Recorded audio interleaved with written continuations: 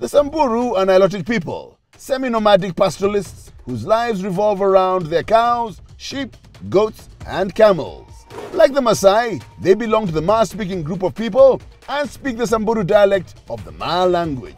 Their history is tied to that of most Nilotic groups, having moved into Kenya from Sudan and settling north of Mount Kenya and south of Lake Turkana. We're in Laikipia County once again as we celebrate the culture and cuisine of the colorful Samburu community. We'll be fortunate enough to explore a much anticipated rare rite of passage that only occurs every 15 years. For ants to be actually walking in, and it's really frenzied. They can feel the tension because they want their right, and the old guys are saying, not yet, we're still holding. Very interesting. It's worth noting that some of the boys here have longed for this event for what must seem like an eternity. Thus, the celebrations leading to the circumcision ceremony is an emotionally charged affair.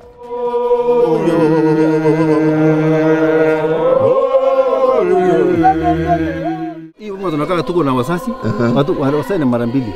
Kuna wasasi na kuna wale wakufunzi walimu ambaye mmoja sasa wanaishi ndani ya boma. So hapa mahali tuko sasa ni bunge ya boma hii. Na pia ni kanisa. Nasema kanisa sababu saa 11 asubuhi maombi naanza hapa. Asubuhi. Naanza na wase. Tunaombea wapili tuliamka salama. Tunapuliza ile pembe. Ile pale juu. Inapigwa saa 11. Hiyo ni kusema tunaamkia maombi. Tunaanza mambo tena ya mjadala ya bunge, mpango ya siku. Na kusema hawa vijana sasa leo jana walimaliza stage hii. Kesho watafanya gani? Watakuwa na lesson gani? Tunauliza wale wanasimamizi. Labda tunapeleka wao nje kuhusu kitu fulani. Ama tuko na safari ya mbali. Na pia ile kukaa kwa sisi ndani ya boma ni hapa tu. Chai tunakunyia hapa. Pia hapa kama kuna msee alikuwa amekuwa mtu kugombana mbeleni na familia, sasa tunaleta discipline wapi? Hapa unaambia wewe ulikuwa unafanya vibaya. Kwa miaka 10 tunatoana makosa. Tunasema tutairi tarehe fulani, lakini hawajui tarehe, tunaangalia mwezi. Yes. Wanahesabu mwezi hii. Hapo kuna wataalamu wanajua hata mpaka ile siku tutairi. Na ruhusiwi mtu ambaye sio hapa kuingia apart from wageni kama nyinyi ambaye sisi tumekubaliana hata Msamburu mwingine ambaye sio ya clan hii. Kwa hivyo ukiona mwingizo kwa hii boma, kwa hivyo hiyo ni heshima kubwa sana kwetu. Give us a lot of respect. I said I'm hungry. You know what these guys have told me? I have to drink blood and eat kidneys right now. Kufukuza hiyo njaa. The men invite me to sample some raw blood. Unaona kuna damu? Sasa kuja hapa. Nikuje? Nikule damu? Nitufukuze nini? Nifukuze nini? Njaa.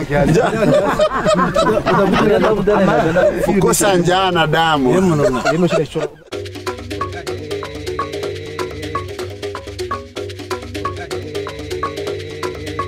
It doesn't taste like human blood. You know when you bite yourself and you taste your blood is bad?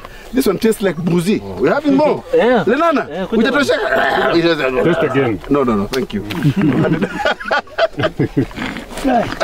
And I'm offered yet another treat, part of the small intestines.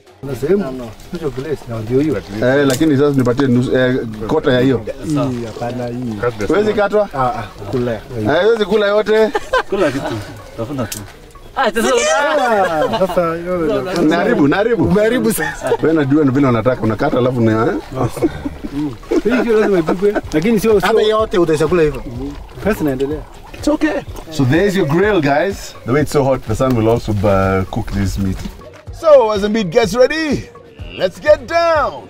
Or up, in this case, the Samburu way.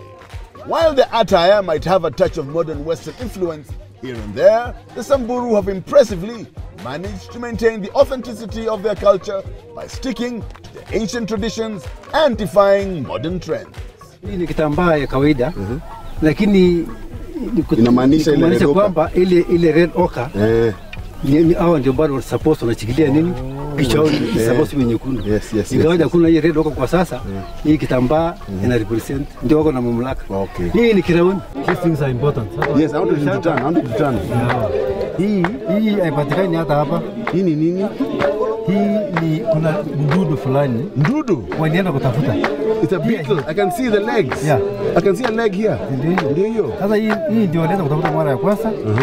Hii ni ile ostrich feather. Hii ni ostrich feather. Lakini ile sehemu ya nyuma kabisa. The hard part. Pia hiyo wataenda kutafuta.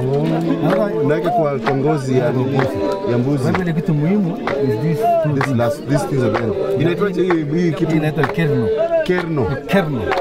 Okay. Kuna watu wanafanya biashara mmoja sasa hii itakosta ni 4,000 per boy. No way, one kerno. Hizi ya kijana moja. So this is another kudi. That's another kudi nyingine. Ile kudi nyingine. This is another one. Each one is 4,000. Each one is 4,000. Each boy 4,000. Inauzwa. Sababu tuwate hapa. Lakini mbeleni zilikuwekwa. Haikuwa inauzwa. Sasa ni biashara. Sasa baada ya kumaliza kutahiri vijana, kabla kuhama kila mtu nyumba yake moto. Kwa nini amwachi nyumba ikae? Kwa sababu hii ni nyumba temporary. Na ambayo tunasema watoto walimwaga damu wapi? Hapa. Kuna mikosi. Sisi ndio tunasema mikosi. Tukiwasha namna hiyo ni mikosi. Mali walilalia wakiwa na ile damu. Okay. Hata tutaki mtu mwingine akuje afanye nini? Alale hapa matumie hiyo nyumba tena. Okay. Right now it's time to go and eat food. Taste the food.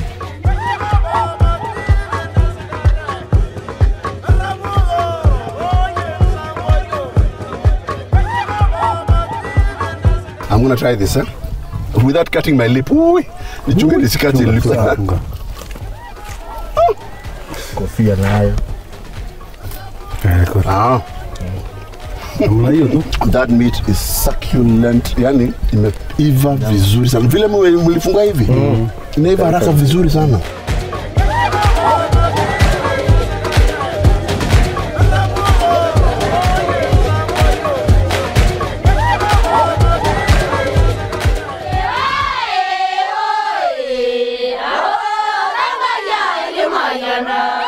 Samburu women are responsible for gathering firewood, vegetables and roots, caring for their children and collecting water.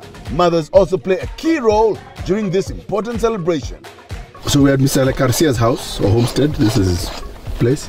Now ni bibi yako. His 2 wives. There are a few others, but kuna wengine.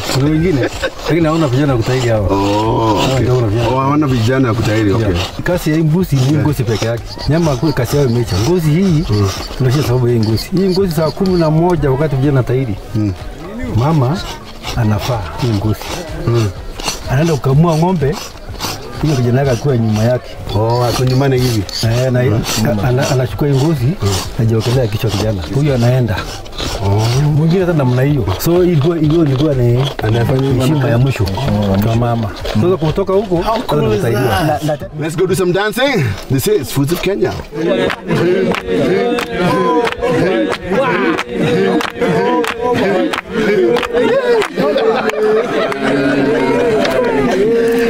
Isn't that a great way to end this show?